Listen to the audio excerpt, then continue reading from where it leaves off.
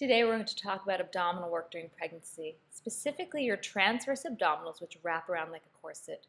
We want to keep a strong core during pregnancy to help support the curvatures of the spine as your belly continues to grow, help stabilize your pelvis, as well as help you effectively push your baby out using your abdominal muscles. We're going to do this through a few different exercises. The first one we're going to do will be coming onto all fours.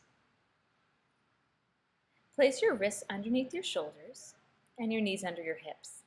Place a block between your thighs, and if your wrists are sensitive, go ahead and take another block and put it underneath your forearms. Keeping your spine in a neutral position, as you inhale, relax your belly, and as you exhale, engage your abdominals. Let's do that again. Inhale, relax your belly. Exhale and tone. Firmly engage. Inhale, relax. Exhale and tone. Really firm up your abdominals, hugging your baby in towards your spine. The next exercise we're going to do I call the weather vane. You can extend one leg back, pushing through the heel.